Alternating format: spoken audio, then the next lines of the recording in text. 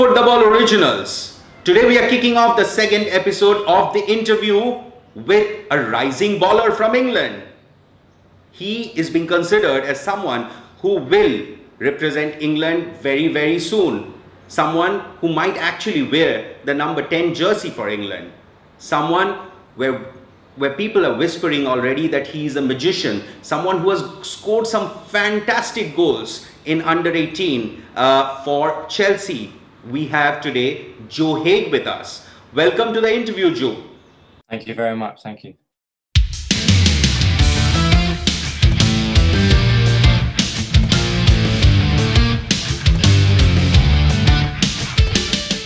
Where do you see yourself? Because while you play on the wings as well, you are also seen as an attacking midfielder, right? So which is your best position? What do you like the most?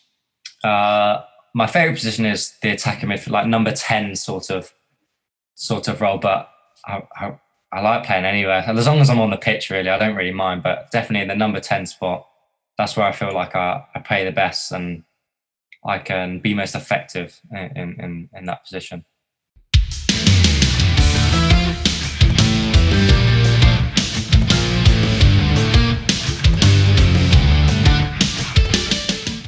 Well, I will take that number 10 and I will ask you, who do you model yourself on? Well, obviously, Lionel Messi, I'm pretty sure everyone, but I kind of want to base myself on Messi, but like on a Chelsea sort of perspective, probably like a bit of Mason Mount and Pulisic, like a combined bit of them two. As I love like running with the ball, beating players and creating goals and assists. And then also I'm a bit like, I try and base my game about how Iniesta used to play.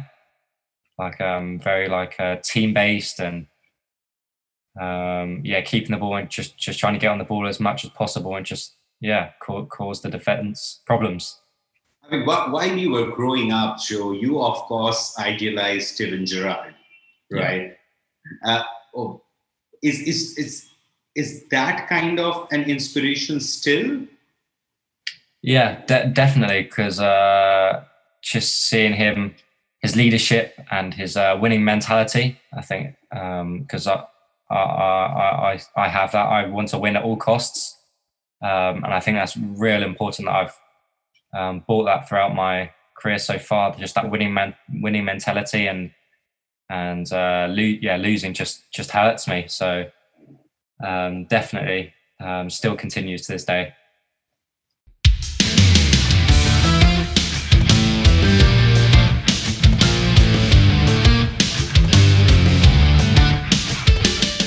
So which team did you support as a kid? Like we're seeing Jadon Sancho supporting Chelsea, going to City and now joining United. There are so many such countless examples. Ole Gunnar Solskjaer being a Liverpool fan, now being a Man United legend. Which team did you support as a kid? I have two. Obviously Chelsea. That's always been since I was a kid. But also at the same time, I have like Liverpool as well. But Chelsea is the main one. I'll have you know that two of us are Manchester United fans and one of us is an Arsenal fan. So, really? Yeah. Oh no. Well, I'm the Arsenal fan, but I must tell you that I love the Chelsea, the football that they're playing under Tuchel, because it's so different than the game that Chelsea plays. So why Chelsea? Why particularly Chelsea? Were there any other teams in the running? You chose Chelsea, and how has been the development at one of the premier English clubs so far? When I was playing for my local team, I first got scouted by Fulham, and I was going to Fulham when I was under nines for a while, and then Chelsea came, and then as soon as Chelsea came, for a little kid, everyone would fall over their knees for that. So as soon as Chelsea came, I went straight there, and I had a trial at Chelsea, and it was just mind blowing of how good the facilities are and how amazing it is. So straight away I knew Chelsea was for me. Well, I mean, the media is calling you the Wonderkid. from the Chelsea Academy, right?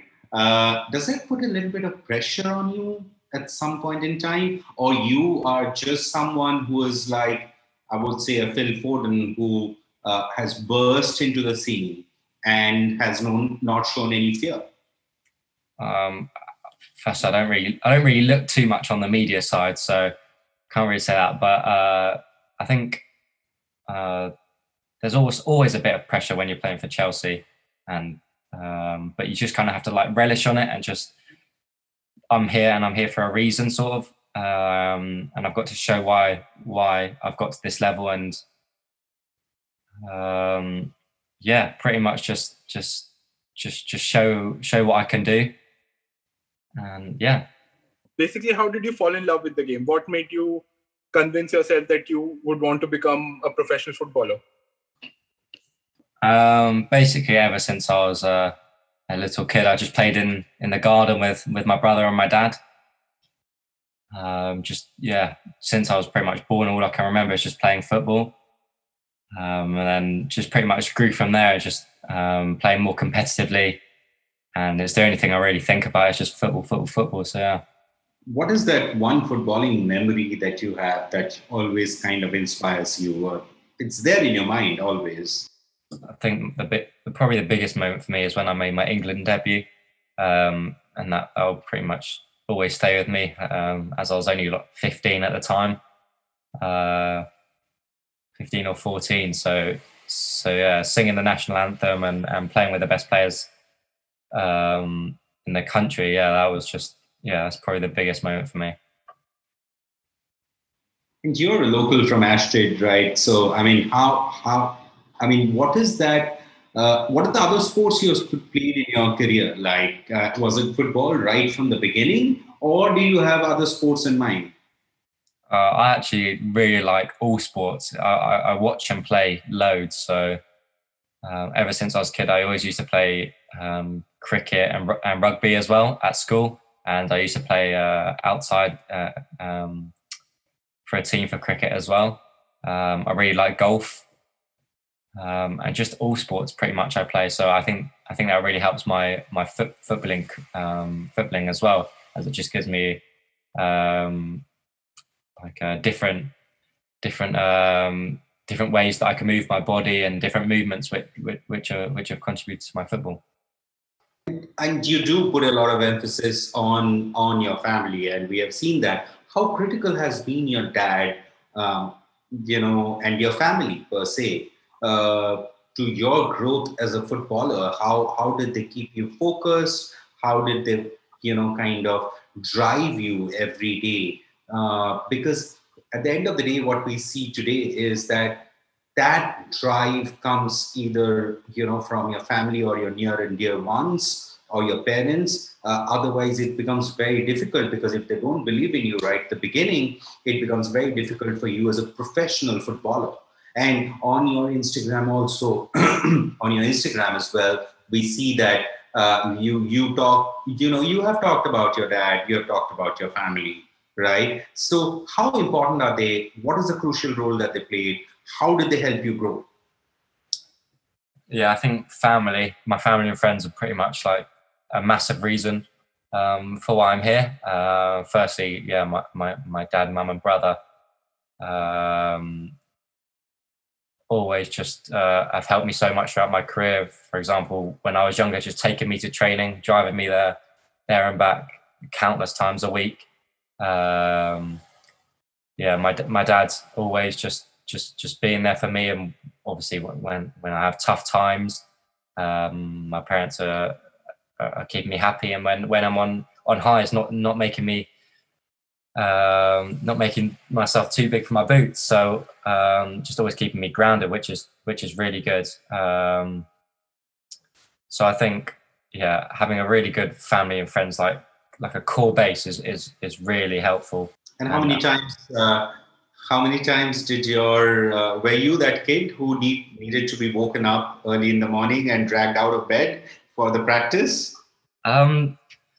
Not quite, but yeah, getting to training, my dad didn't like it too much, driving there and back pretty much nearly every single day of the week. But I did, as soon as football training was on, I couldn't wait to get down there, really. As that's after, it was mainly after school as well, back when I was a kid. So yeah, I was just waiting for the school bell to go to rush me to football, really.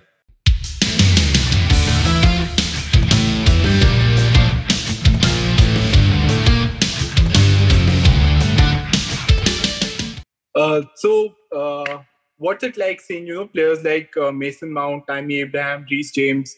They've all come through the academy that you have also come through, and they've walked the same path that you have. So does it, add more pressure? Does it give you motivation? What's it like seeing them achieve so much success? I think it's very inspirational how well they've done, and it motivates all like the academy players to try and do the same that they've done, as they were in the same position as me and my teammates. So I think that gives us like the belief that why can't it be us, and why can't we do what they're doing? So that pushes us and motivates us to train and get to their level. Chelsea, the current team, who do you idolise? That's a good question. My favourite players are Pulisic and Mount, and then Kante as well. Those three are like my favourite three. But at the moment, it would probably be Mason Mount. It's just what's he done for Chelsea and England, and just he was pretty much in the exact same position as me. So just seeing him there, really, yeah. The Mason Mount inspires you to get out of bed every morning. Exactly. Yeah.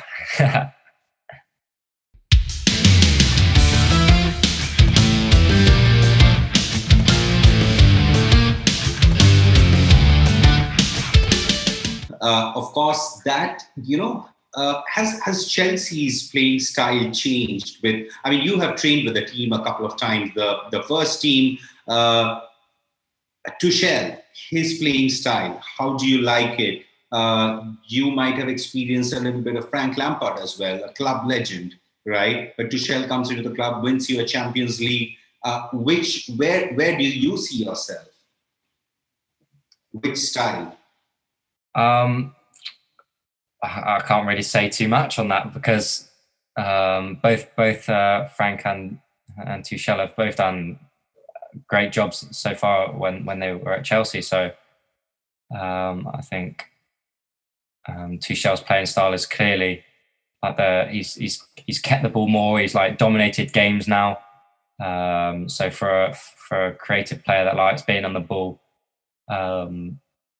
it's good for me, and the play style is clearly working. Tuchel is known as one of the most tactical intensive coaches. Like every player has a position. He makes you play with curved pitches, small balls. So how big of a student are you in the tactical sense of the game, like positions on the pitch, where you receive the ball, in step, out step? How big of a student are you in that regard of the game? Yeah, since over the past years, it's just the tactical side of the game has just become so much more important. So having Thomas Tuchel here at Chelsea is just as one of the best is amazing, and just even the little things now in football are so important. So just having someone like that as the first team coach is it's just amazing. And if he asked you to play as the false nine, would you do that? Yeah, I played striker a couple of times last season. So, I mean, if Thomas Tuchel told me, then I'm on it. Which coach had which is the best coaching advice you have ever received in your life? That one advice. One advice. Just play with no fear. Just when you're out on the pitch, just don't put any pressure on yourself. Just play with no fear, and just play with a smile. Really, just quite simple, but it's really effective, and it's helped me a lot by. Who was that? And who was from very very young age. Just all like from when I was like under 10s, under 11, like those were my first couple coaches, and my dad just saying when I was younger, just to keep that throughout my career. Just a play of no fear.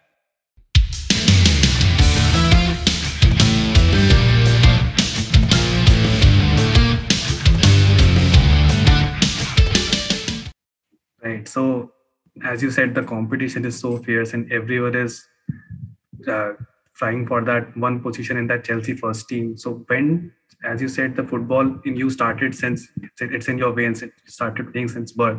So, when did you think? Was there any particular moment that you felt, yes, I belong here, I can take it up professionally, and I'll be good at it? Was there any particular moment? I guess when I signed my pro contract.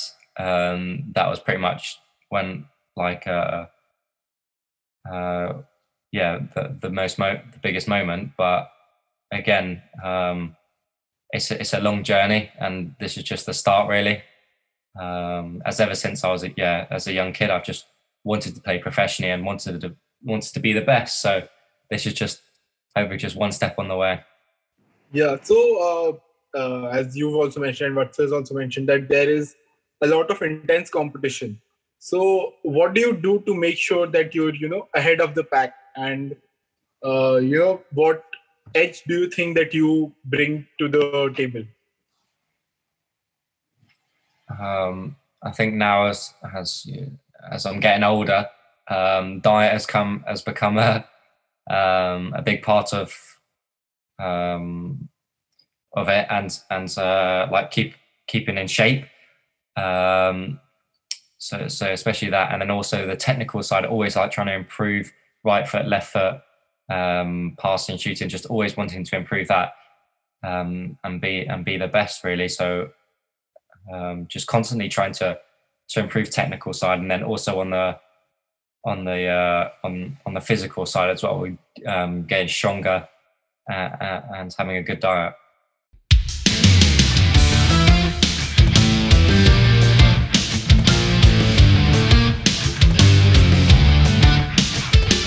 Obviously seen players around you go out on loan, come back, and get into the first team, some don't. So what do you think of that? Do you think that is an option you'll be exploring this season or next or anytime soon? I think this season I'm gonna hopefully try and maybe get a game in the first team and play in the under 23s this year, but potentially the year after. You never know. I could go out on loan, as you've seen, like Mason Mount go to Vitesse and Derby, and then go into the first team, same like Tammy and Fikayo and those boys. So clearly it has worked, and it has been successful. So I guess we'll just wait and see. Okay, I'll ask you the short and sweet questions. When do we see you in the Premier League? Oof. Hopefully as soon as possible. But yeah, I'm just gonna keep working, and then my chance will come, hopefully. What's the target for 2021 and 2022 for Joe Haigh? The target is to hopefully play in the first team, to score and assist as many as possible in the 23s, and then also at the end of the season in May, there's the under 19 Euros. So hopefully, my aim is to get selected for that. I guess that was it. Joe, lovely interview. That was Joe Haigh, and the Wonderkid that I believe, and we all believe, that Chelsea and England has been waiting for a long time, kind of flows with the Flair generation that England has right now. And maybe the next big thing that you would see on the pitch for Chelsea this season or the next season. Thank you very much, Joe, for talking to FootTheBall. And it has been a great interview, and we wish you all the very best in these seasons to come. Thank you very much. Thank you for having me.